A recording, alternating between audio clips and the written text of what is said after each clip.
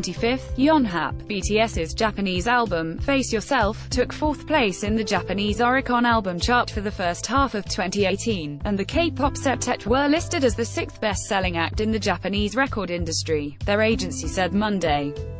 The results were released in the first half tally of Oricon charts, which was announced on Monday. Third BTS Japanese studio album, released on April 4, sold more than 250,000 copies as of May, winning the band the Recording Industry Association of Japan's Platinum recognition. The sales figure has since further soared to around 320,000. The Oricon album chart for the first half also put BTS' latest full-length album, Love Yourself, Tear, released on May 18, at 11th place.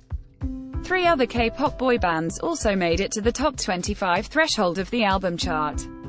17 charted 14th with its Japanese debut album, We Make You, while EXO's first full-length Japanese album, Countdown, ranked 19th.